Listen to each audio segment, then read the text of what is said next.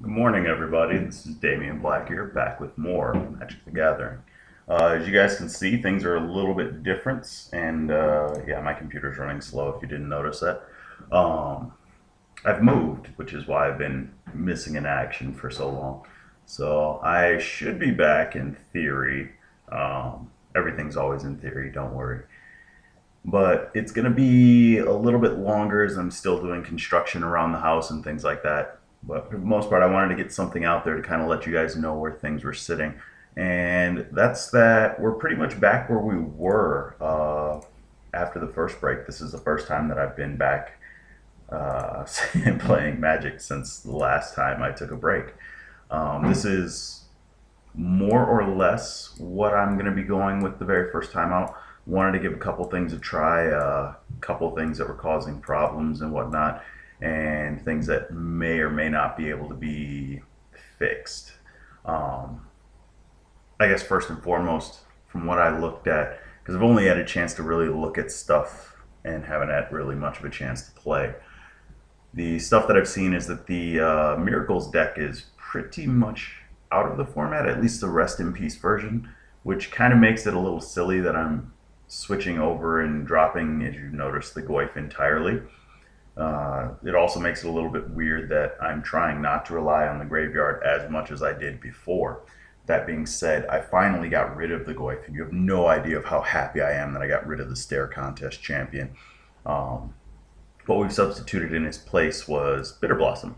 There we go. It's like, where is it popping up at? And the reason why we're substituting Bitter Blossom is because, one, about that time, this card was considered to be great. It was very tribal, as you can see from the blown up card, obviously.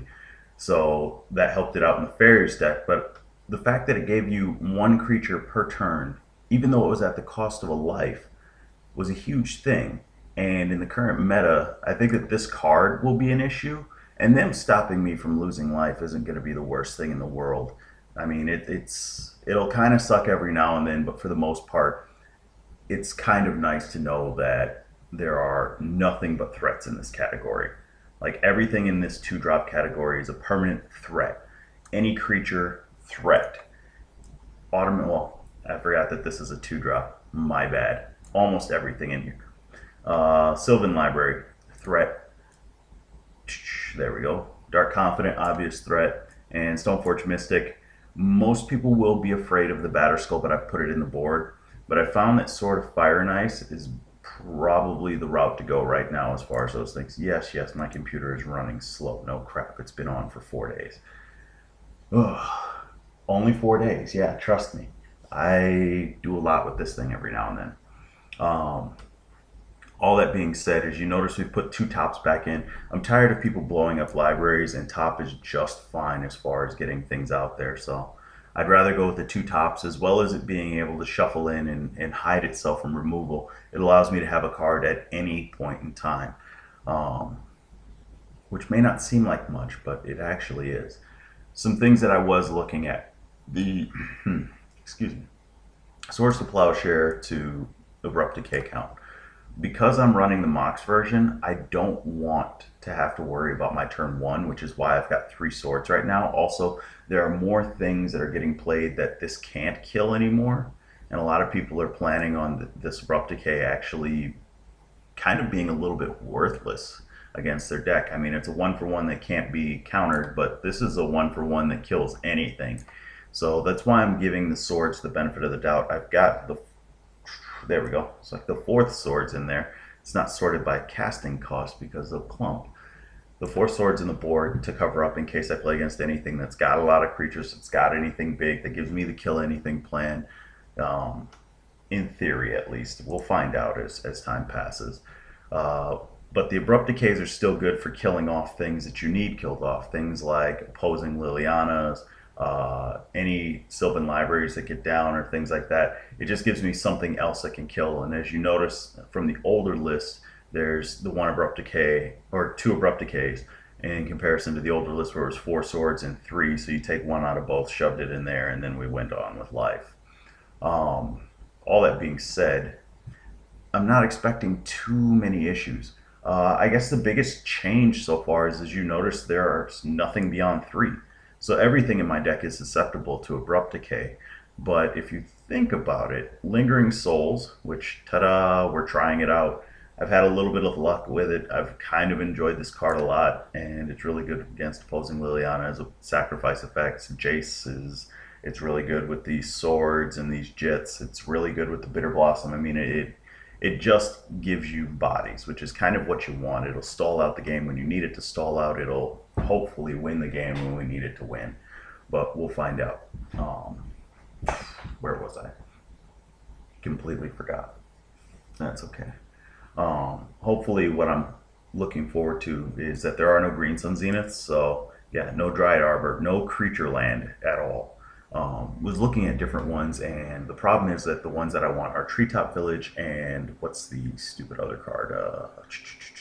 Stirring Wildwood. Because the only black-green land is Svovkos, or whatever that thing is called, and that, God, I don't need that reminder. I'm just going to leave that up the next time it comes. You guys will just have to fear knowing that my computer is running slowly. So, yeah, no manlands right now. These are actually not supposed to be in here, but right now I don't want to put the time and energy into finding the fourth wasteland and figuring out what this is going to be. So for right now, Horizon Canopy is up. It's what we're going to be using, and that's okay. We do have the second Scrubland, as I was talking about before. That's not a biggie. I got that actually right before I moved. And we're also, if you look at this, running a Life from the Loam, which has been staring you in your face for a little while. This is more of a filler card at the moment. It's kind of an open spot. Don't know exactly where things are going. Just kind of doing its own little thing here. As well as the Zealous Persecutions are back. I don't know if they were back for the last video. I haven't actually watched. And it's because I got tired of basically offing my bobs every single time that I wanted to do something, and now with the souls as well as the bobs as well as the Bitter Blossom tokens, it creates a situation where I don't get the opportunity to do it for the -1 and not lose everything, because I've only got a couple of creatures that can survive that. Well, I guess this counts too, and anything that's on, and I could pump something, but whatever, not important enough. So we've switched back, and as promised, that's not going anywhere. So deal with it. And we'll reboot my computer and do some other stuff with it at a later point. But right now, I'm not too worried about it.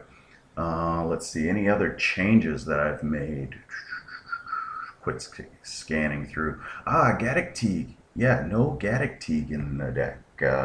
With no Green Sun Zenith at all, there's no reason for me to have a singleton Gaddock Teague. I'd rather plow on more discard, more other ways to affect combo decks than to have Gaddock Teague.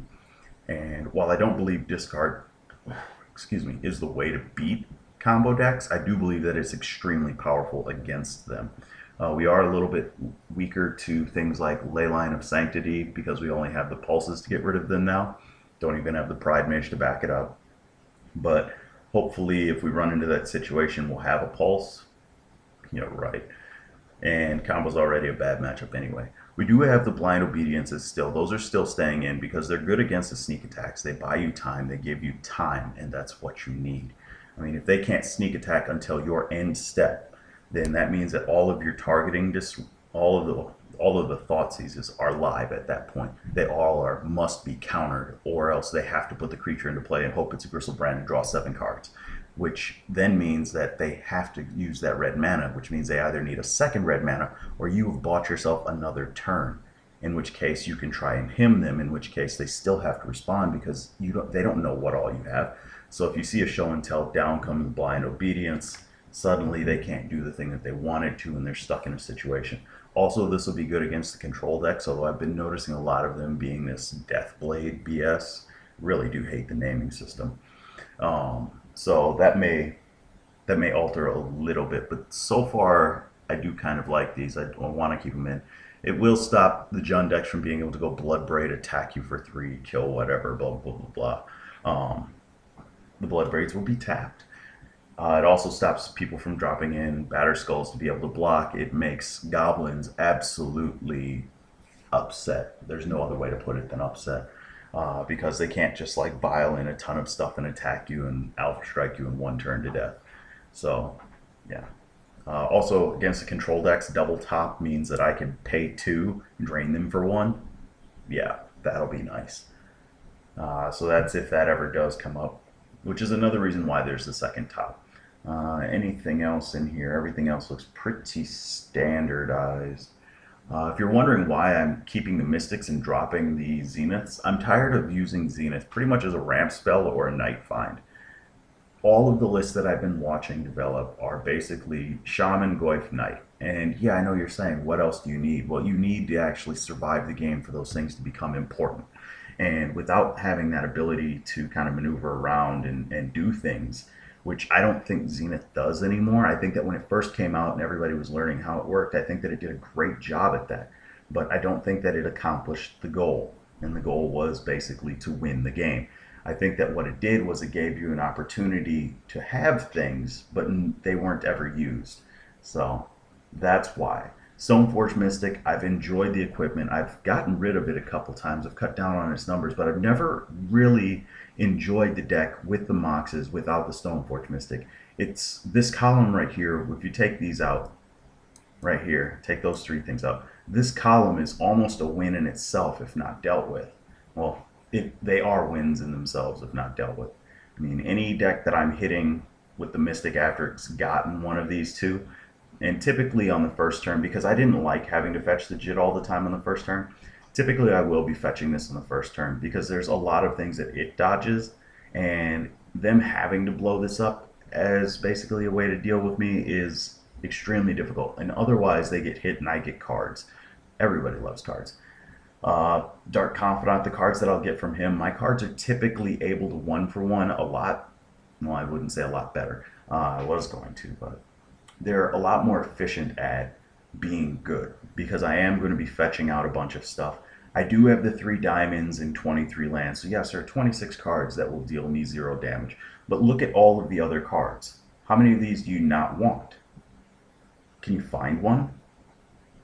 I mean, it is what it is. Library card selection in a deck that is filled with nothing but things that must be killed or kill everything. And then Bitter Blossom, which will win the game, stall out a game, or do whatever. And when it's coupled with the Jit, I won't have to worry about these. Even with a Shaman, every creature in the yard is 2 safe turns with this thing. I have completely and utterly ruined my burn matchup, and we are playing in Moto, so that is a thing. But at the same time, I don't care about burn. It's one of those decks that it's a legitimate deck, and people should be terrified to all crap of it, but I don't care enough to actually alter the deck to beat burn, because if I do that, I'm going to lose to a lot more. So this is what I'll be giving a run here. I'm going to try and jump into a daily. It won't be today. I have to work today, and I got a couple other construction projects, but hopefully sometime soon here. If you guys have any comments or questions, wondering question or whatever, I can do a Q&A and whatnot and review some or play some other games in the background or something while that's going on. I know I promised people like a Metroid run through, and I've been away from that long enough that I don't even know if I could mockball right now. But yeah, so be it. I will see you all again another time. Bye-bye.